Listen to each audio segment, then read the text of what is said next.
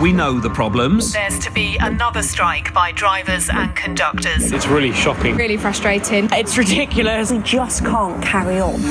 But what are the solutions? I don't think anybody can deliver the right solution with a gun to their head. And is there an end in sight to the chaos on our railways? We are nowhere near any form of deal at the moment, unfortunately. Join me for a special programme as we look at the issues and discuss the problems. I feel like I'm spending over £5,000 a year to be taken advantage of. The BBC South East Rail Debate with Danny Pike. We all have changes in our working life and we just have to get on with it. Tonight from 7.